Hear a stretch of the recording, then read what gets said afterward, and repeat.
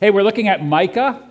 Micah chapter 5, verses 1 through 6. Micah is a hard book to find, so I'll give you a moment to look for it. If you brought your Bibles, if you, of course, an electronic thing, just search Micah. It's a small little book towards the end of the Old Testament.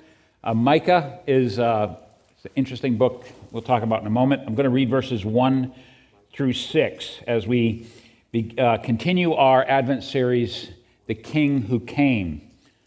2 weeks ago, we talked about the King of our hope. Last week, the King our righteousness. This morning, the King our comfort. Micah chapter 5, verses 1 through 6. Hear the word of the Lord. Now, daughter who is under attack, you slash yourself in grief. A siege is set against us.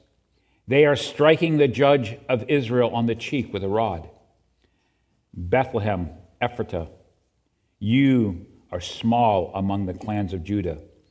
One will come from you to be ruler over Israel for me.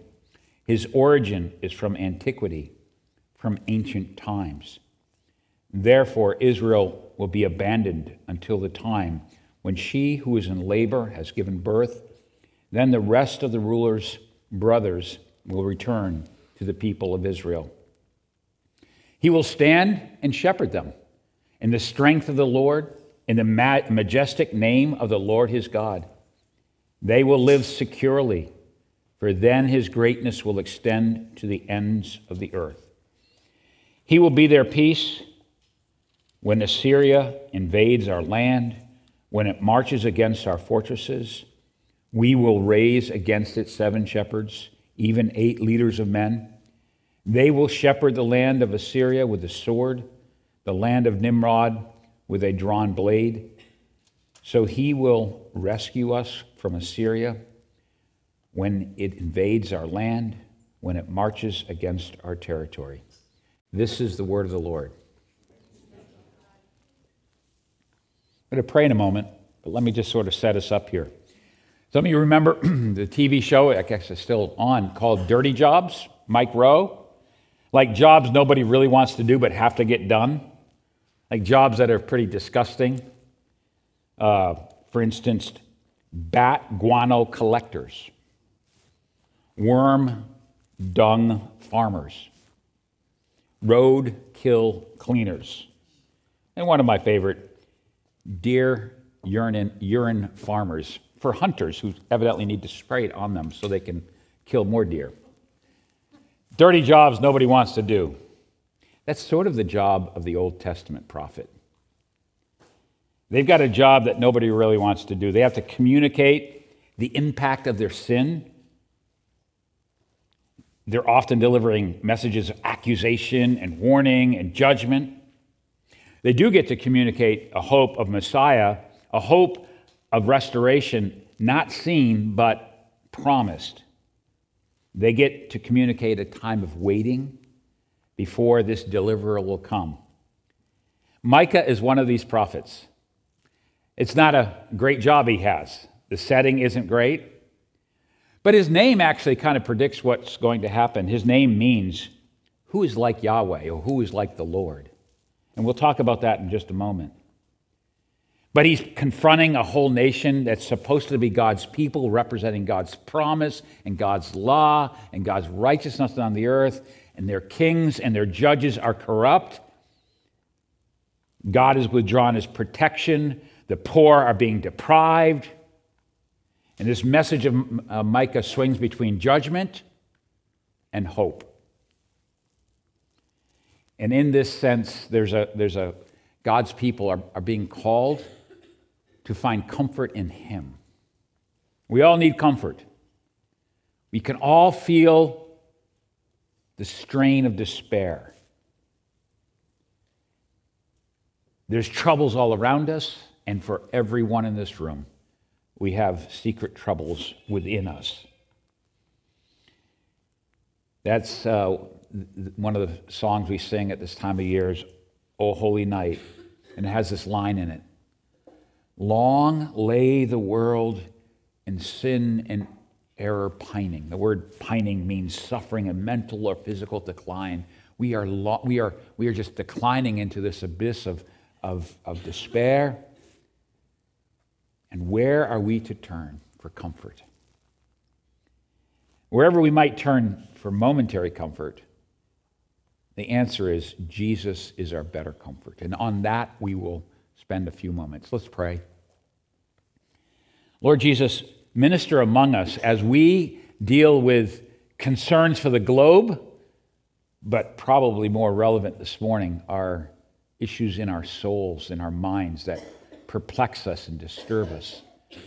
Jesus, you have promised to come into this room, into our lives, into our apartments. You've promised to come into where we live and be our comfort.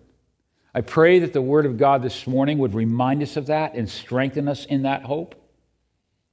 And that with all the temporal comforts you give us, that you would be seen as our better comforter. Help us, we pray, in Christ's name. Amen. So we're going to look at Micah chapter 5, verses 1 through 6, as we talk about Jesus, our better comforter.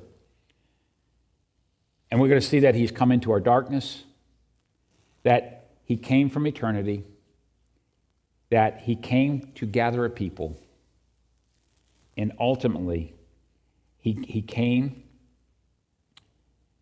for our peace and security. So let's talk about the first one. The first one is Jesus came into our darkness. It says right there at the beginning in verse 1 of Micah chapter 5. And again, we're sort of picking up the prophet's writings here, swinging between judgment and hope. And here we have a picture of a nation under attack.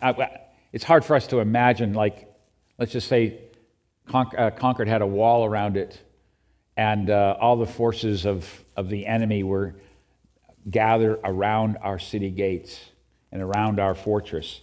And he says, now, daughter who's under attack, you slash yourself in grief. A siege is set against us. This nation was about to be overrun by the Assyrians, and the Assyrians were not nice people. They were known to be, they would torture their captives. They were known to be absolutely ugly the way that they treated people. And so here you have, in despair, even the women cutting themselves, which perhaps in the context was maybe not normal, but sort of a way of just expressing their despair. And there's this external darkness that is encroaching on them. Well, Assyria attacking Jerusalem seems about as relevant today as, like, I don't know, the Andy Griffin show. So you don't know what that means. Like, it just doesn't seem relevant. But let me ask you this. What are the external places of darkness that you look and it rattles you? You don't feel peace. You don't feel secure. What are the things when you look out, you go, oh my goodness, our cities are in decline.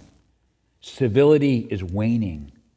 Global corruption and injustice and war.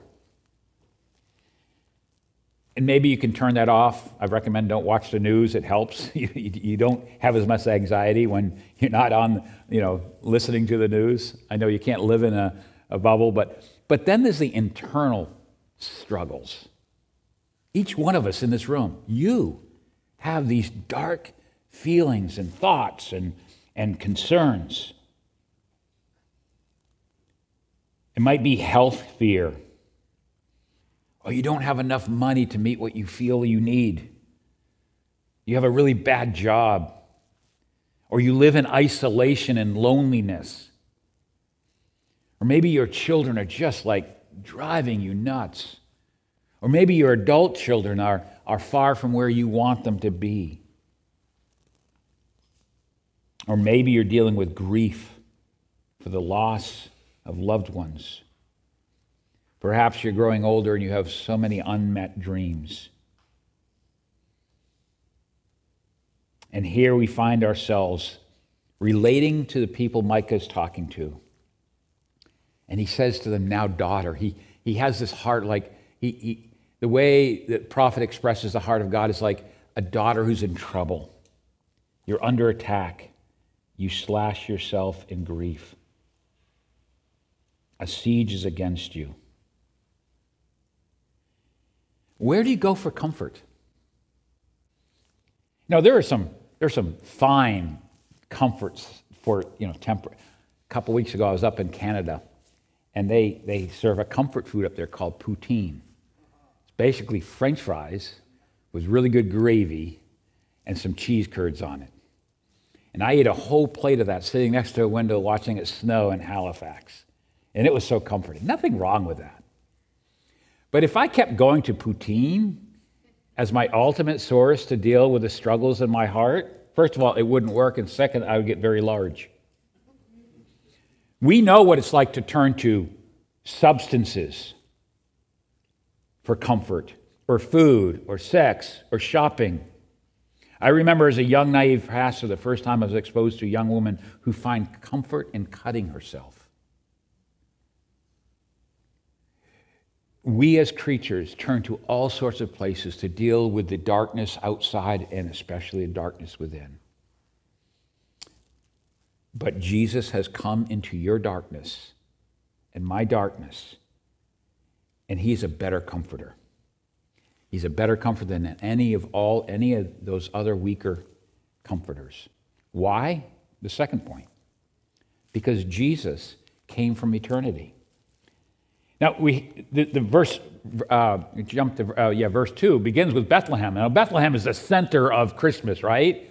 But it was predicted way back in Micah's day that something would come from there. Bethlehem Ephratah, you are small among the clans of Judah, one who comes from you to be a ruler over Israel for me. His origin is from antiquity, from ancient times. When I need something done at my house when it comes to plumbing, I call a friend, Ricky, and he guides me, he directs me. He only does commercial stuff, but some of you know Ricky Barron, super competent plumber. If I got an electrical problem, I know the resource to go to is Zeb. He's a private, small contractor, and he's great. Ask Marcia. Right, Marcia? Like Zeb is a really good electrician. Like when you have a problem, you go to the source that can help you resolve the problem. Well, what happens when the problem isn't electrical or plumbing, but it's like this ongoing, insatiable need for comfort and peace that no plumber or electrician or poutine or drink or experience or amount of money is going to help. You see, God has sent someone to us who has no end. He's come from eternity with all the resources of being the eternal one. This is the gospel. This is the doctrine of the incarnation. Now, Jesus came to a place like Bethlehem for lots of reasons, but one of them is to say, listen, regardless of how small and obscure and forgotten you are in your small town, like you may live in Webster, or you may live in some small, obscure place and nobody knows. Like New Hampshire, it's ironic. I travel the globe, travel the country. So many people don't even know what New Hampshire is. They get it all mixed up. Like, we're nothing here, right? Except for all the people in Massachusetts. But anyway, that's the other story. You may feel obscure, but the Eternal One entered into an obscure, small place with all the resources of eternity. And this is a message, this is the beginning of the message for us. All your struggles, all your despair, all your concerns, all your fears, all of those places of darkness, Jesus has come with all the resources of eternity. This is the theology of a God of eternity sending his Son, who's eternal, to become man, to enter into our world. A couple of weeks ago, my wife was singing in Handel's Messiah. If you have not gone to it, it's free. Every year, there's a trust fund that puts it on, and it's got professional oboe players and drummers and all this stuff. But the choir is all volunteer. In fact, if you're a singer, you ought to volunteer. They need some young people in it. You ought to, they practice, this is an ad, right? Every Sunday starting in late September from 2 to 4. And it's fantastic. And the Messiah, which is all Scripture. I love to sit through it and just bring the words because it's all Scripture. It's all it is. Handel put all Scripture. And it starts with Isaiah chapter 40. Comfort ye, my people. There's a tenor singing these words. He says, comfort ye, saith God, speak comfortably to Jerusalem and cry unto her that her warfare is accomplished and that her iniquity is pardoned. The voice of him crieth in the wilderness, prepare ye the way of the Lord, make straight in the desert a highway of our God. You see, Jesus has come into your darkness with all the resources of his eternal rule and his eternal character, and his eternal heart, and his eternal mercy, and come to you. This is why Jesus is a better comforter. This King came once and is coming again. This promised Messiah who comes into our darkness will eventually come and drive away all darkness. This is the one we keep going to for comfort. Micah's name, as I mentioned, and Micah's name means who is like Yahweh, or who's like the Lord. It actually appears, Micah's name actually appears, this is very common in the Bible, in a verse in Micah chapter 7, verse 18. I think we'll get it on the screen here. Who is like you? That's the word Micah. So like it's a play on his name. Who is a God like you, forgiving iniquities and passing over rebellion for the remnant of his inheritance?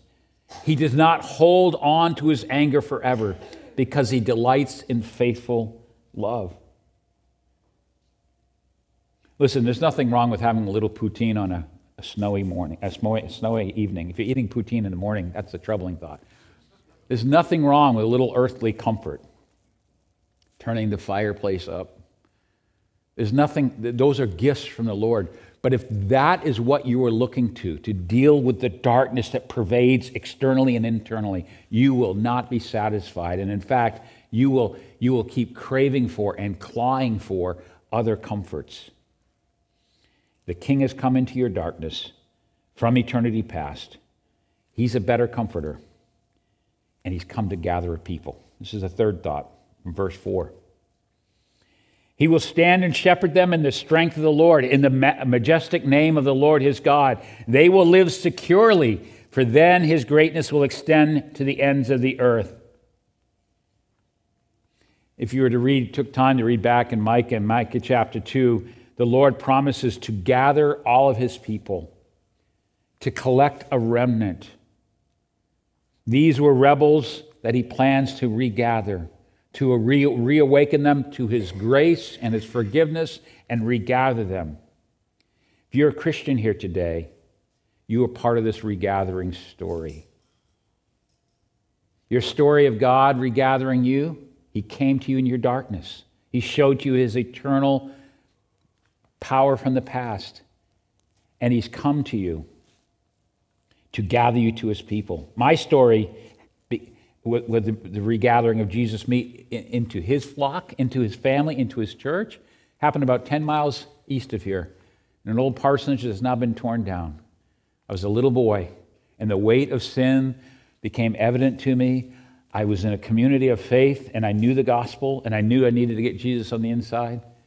I climbed the stairs of that parsonage and found my dad sitting in his rocking chair. I still have that rocking chair. I've been trying to imagine, was I on his left knee or his right knee when I sat on his lap and asked Jesus to take away my sin? And I was born not just into him, born again, but born into his family. I was regathered. And then the family, the church, became now my extended family forever. Have you been regathered? Have you heard the voice of the one who says, I will stand with you in the strength of the Lord? You will live securely. 2 weeks ago, I was at Logan Airport, 2 weeks ago this morning, watching this service online. And for those of you watching online, listen, there are also all sorts of good reasons to watch online. If you're homesick with COVID, stay home. You're traveling, I got to watch. Some of you need to get your tails in here because you're being lazy, but you know who I'm talking to. But as I watched that and listened to the testimonies of 13 members being brought into our particular flock. As a shepherd, as one of the pastors. That's the word pastor means shepherd. We're the under-shepherds of Jesus. I was just thrilled about not just this eternal gathering that God's called us to, but this special, unique flock called River of Grace. We're just one of probably millions of gatherings like this, flocks like this. But this particular flock, as a pastor, it just created a joy in my heart. And it reminded me of 1 Peter 5, because as pastors, as shepherds, our job is to reflect the eternal shepherd. 1 Peter 5 says this, shepherd the flock, God's flock among you, not overseeing out of compulsion, but willingly, as God would have you, not out of greed for money, but eagerly, not lording it over those entrusted to you, but being example to the flock. And when the chief shepherd, Jesus, comes back again, when he appears, you will receive the unfading crown of glory. You see, Jesus came into your darkness with all the resources and all of his divine, eternal nature. He came to gather us into an eternal flock that has a local expression, that we might demonstrate the kingdom that is coming. That's the whole Luke thing we've been reading, studying, and as we'll return to. This is why we gather. By the way, let me just say, there's a bunch of bad shepherds out there. Many of them are on the internet. If you get enthralled with an internet shepherd or pastor or teacher, someone who claims to speak for God, I have two recommendations for you. First, check with your local shepherds, because we have to give an account. Let us weigh in on whether we think that's a good teacher or not. Because the internet Bible teachers, they don't have to give an account for your soul, but we do. Second recommendation, don't allow your online fascination to draw you away from the gathering of God's people that need you to contribute your gifts and your presence and your love and your faithful prayers. Why did I go there? Well, because Jesus is in this business of entering into our darkness with his eternal resources and character and nature to draw us into a flock which will be eternal. It says there at the end, for then his greatness will extend to the ends of the earth. This is the message of hope. Micah predicts that people will stream to a new Jerusalem in chapter 4 verse 1. Where an eternal King Jesus, the Good Shepherd, will reside. Hey, if you haven't watched Bible projects, look it up sometime. Like you get like, it's really a fascinating, like they're really well done sort of things. Scripts on a particular text you want to look up. I looked up Micah, and I was really moved by the way they talked about that. Eventually, Jesus will dwell in the new heaven and new earth. You know, the 5'6" Jesus who's both God and man, the one who's forever reduced himself to our size, even though he's the eternal King of the universe. He's forever adopted a human body to save you and me. He will reside on a new heaven and a new earth and a new Jerusalem, and it is where heaven and earth will meet. And nations will flock there. In other words, people from this is why we believe in planting churches around the globe, and among the Rendeli people in Kenya and the Manika people in Mozambique. This is why we believe that the gospel is carried out by God's people. Why? It's because God calls us to keep sending this message of regathering people into God's flock. And someday that final regathering will happen. And for now, we live with the peace and the security of knowing our King is among us. Someday, all the darkness will be drawn away. But our King, and this is the last point, our King came for our peace and security, both now and in eternity. This is why he's a better comfort. It says in verse 5, he will be their peace. Now, I could stop right there because the rest of it starts talking about Assyria. Like, how does that relate to us here in Concord? But you have to understand, when Micah was writing this, there was a bad nation attacking them who are super cruel outside their capital walls.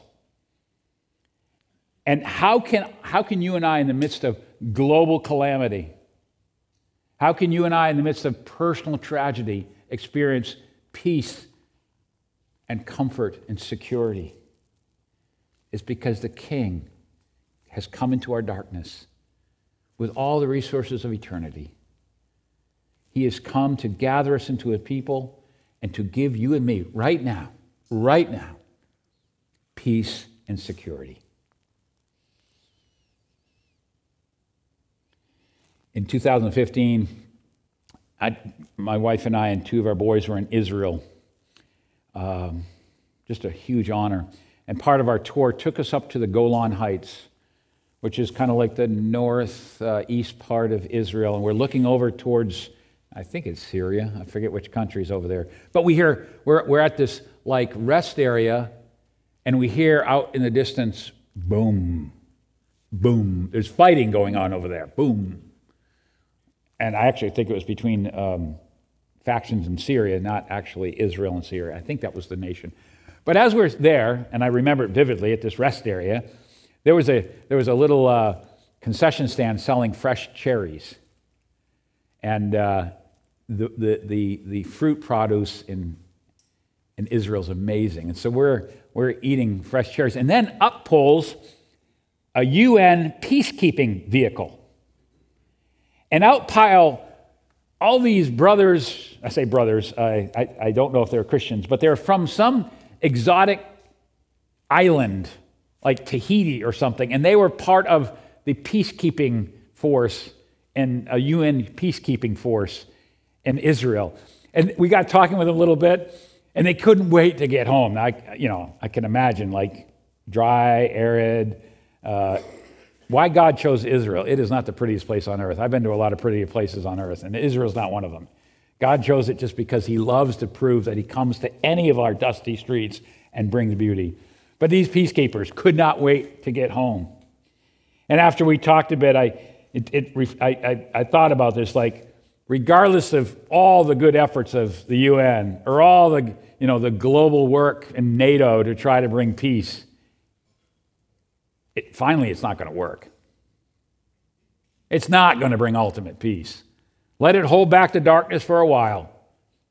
There's only one who will bring ultimate peace. And while we are to pray for our leaders, we got an election coming up. Don't get wigged out. Jesus is going to appoint somebody we deserve. Think about that. The Bible says in Timothy, pray for those in leadership, in our government leadership. Why? That we might live at peace. There is a Prince of Peace coming. And until Jesus comes, there'll be all sorts of temporary attempts at peace, and these are not bad attempts at peace.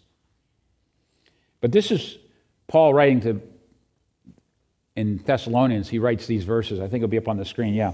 When they say peace and security, because that's what we all want. We want peace in our homes, peace in our country. We want security. We want to know the economy is going to be okay and the interest rates won't go any higher, and that our kids will have good education and not get sick. And like, we want peace and security. When they say this, then sudden destruction will come upon them, like labor pains on a pregnant woman, and they will not escape.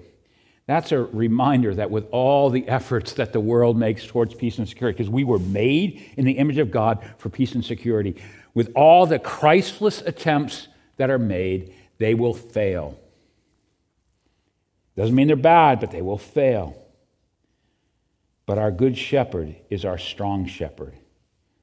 It actually says that let's see, I think it's verse 6, they will shepherd the land of Assyria with a sword.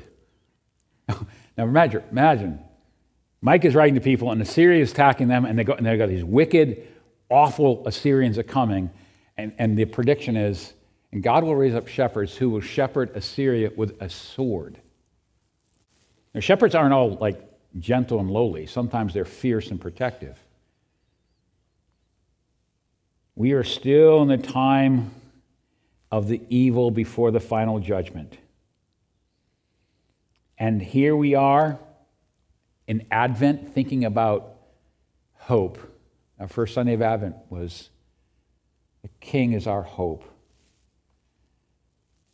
We're also longing for a day when everything's right, including our own souls.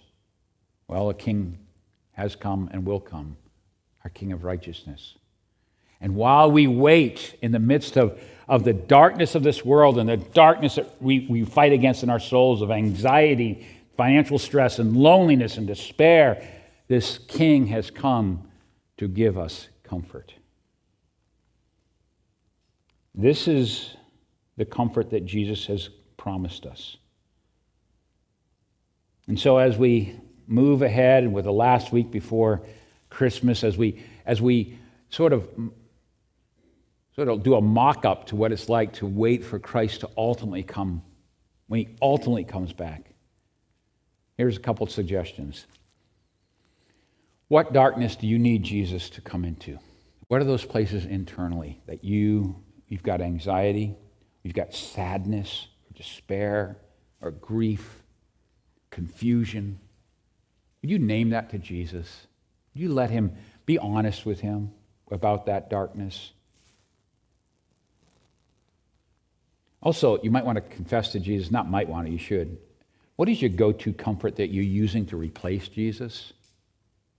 What are you turning to? Maybe it's just keeping yourself so stinking busy you don't have time to think. It's when your comfort is trying to just fill your life with oblivion.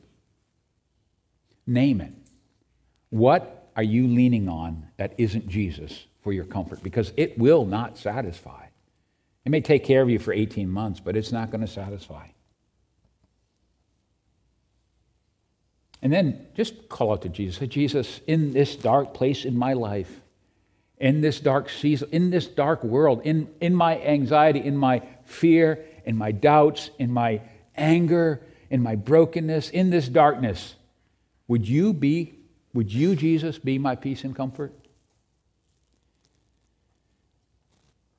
There's a song we sing at Christmas at times. It's, "Come thou long expected Jesus, born to set thy people free. From our fears and sin release us. Let us find our rest in thee. Israel's strength and consolation, hope of all the earth thou art, dear desire of every nation, joy of every longing heart." Friends, Jesus is a better comfort and comforter. Invite him into your darkness. Invite him to be your comfort. Ask him to give you peace and security. We quoted a verse from Micah that, in fact, maybe we can put it back up on the screen. It's that 7:18. Yeah, there we go. "Who is a God like you, forgiving iniquities and passing over rebellion? For the remnant of his inheritance, he does not hold on to his anger forever, because he delights in faithful love." We end our time reflecting on Jesus and his word by actually acting out a reminder that what gives us peace and security with God and with our own conscience is what he has done, not what we have done. The night Jesus was betrayed, he took bread, and as Paul says, "For I received from the Lord that which I also pass on to you." On the night that Jesus was betrayed, the Lord Jesus took bread. When he had given thanks, he broke it and said, "This is my body, which is for you. Do this in remembrance of me." The same night he took a cup, which was filled with wine, and he said, "This cup is a new promise, a new covenant, a new deal. It's in my blood. Do this as often as you drink it in remembrance of me. For as often as you eat this bread and drink this cup, you proclaim the Lord's death until he comes." Sisters and brothers, we go through this on a regular basis because we're proclaiming that the King who has promised to bring us peace and security has died for everything that can be opposed to you, including your own death. He has taken our guilt and our shame. And so we proclaim, we declare that we are satisfied with Jesus enough for our peace and security. I'm going to pray and then invite you to come forward if you're a follower of Jesus. If you're not a follower of Jesus, this isn't for you yet. But I'm going to invite you to come forward and take a piece of bread, remembering that that represents the Christ who died for you. Dip it in the grape juice, which reminds us that his blood was shed so yours wouldn't have to be in the judgment of God. And take it in as you receive again a reminder that Christ is your comfort and your security.